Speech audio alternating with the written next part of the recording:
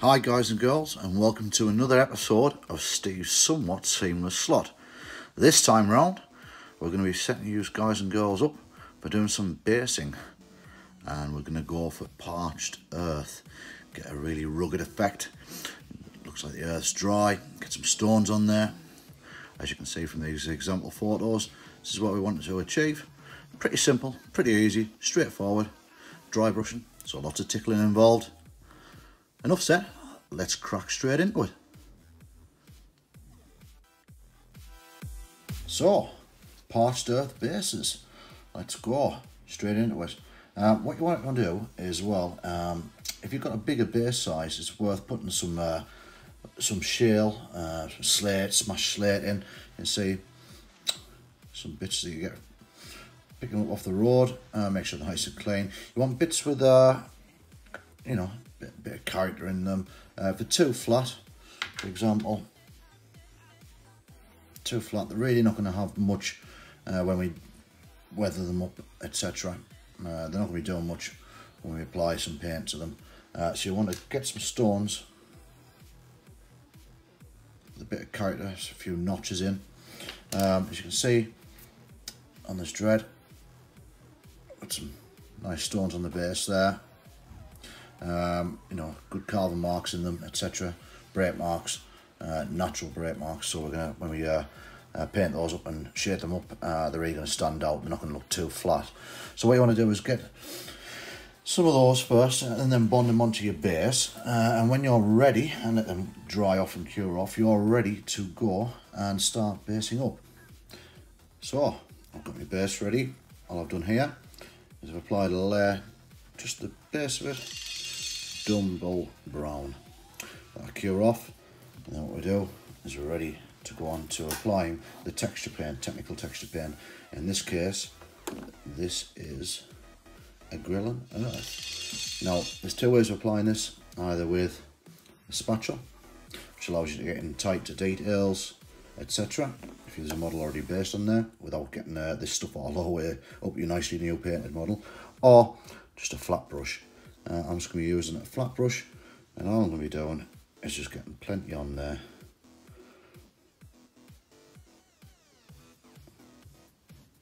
Covering all that area, and then let it dry.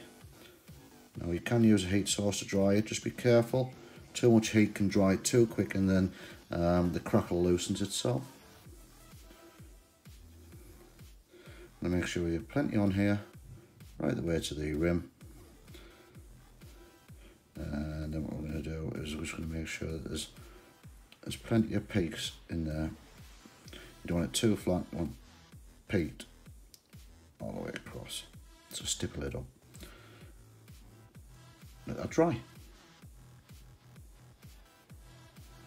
Dry, you see it gives a lovely texture, crackle effect.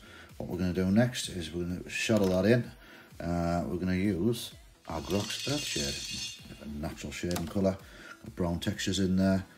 Literally, we're just going to apply that across the base.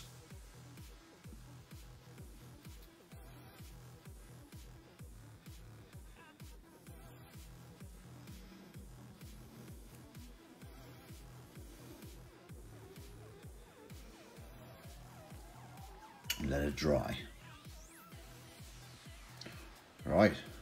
So that's the Parched Earth shade dry. What we're now going to do is start dry brushing, lots of tickling. Right, pretty straightforward. Starting off, Zandri dust. I'm using a small dry brush, and what we're going to do is each layer that we're applying with these paints here, one after the other, we're just going to make it consecutively lighter as we apply it. So literally, there's no art to this. Just get the dry brush on. You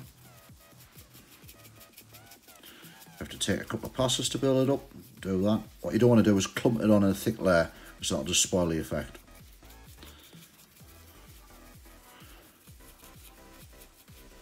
Next dry brushing layer, we're going to use, same brush again, this time Carrick Stone. What we do, we're just getting lighter and lighter on these layers. Just apply that. A couple of passes if necessary to get that on there. Once you're done with the Carrick stone, we're on to next layer. Tyrant skull. It's a dry compound. Same brush again. And just to start off, don't forget we're getting lighter and lighter here as we apply. I'm going to try and concentrate a bit more just on the raised crackle areas. Try not to get an even coverage on this. Try to concentrate the areas. Notice I'm doing circular motions to try and pick out all the edges. If you do like, I found if you do that straight over, it picks out a lined effect which looks man-made. Final layer, powdered witch flesh. Very, very light dusting on this. If you go too heavy, you'll bleach it.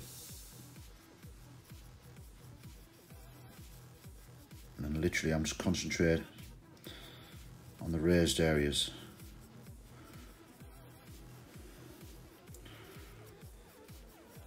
Tickling at its finest.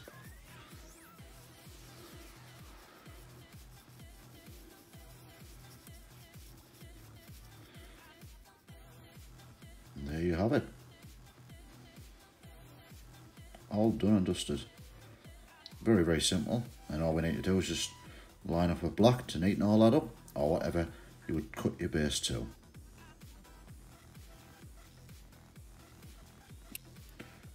So folks, once you've got all the main area of your base done with the parched earth, don't forget at the top of the shop we said we put some stones on, some bits of slate, which you can see on the bottom of this dread base.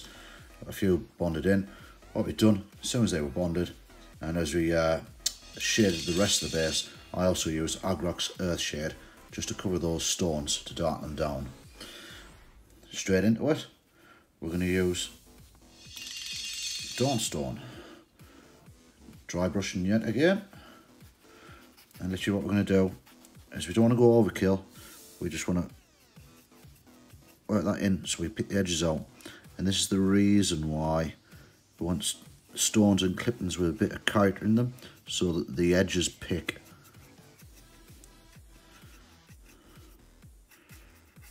You can see it just pulls that stone colour through. Make sure you get the sides as well and undersides.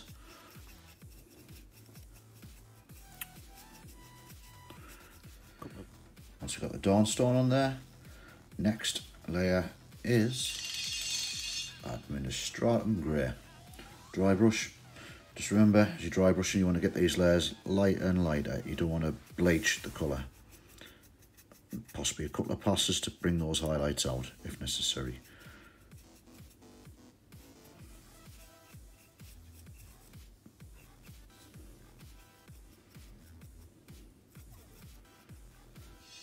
Next layer, getting a lighter, Olefin Grey. Same again, we're just going to get lighter and we're just picking the edges out. You need to take a couple of passes, do so.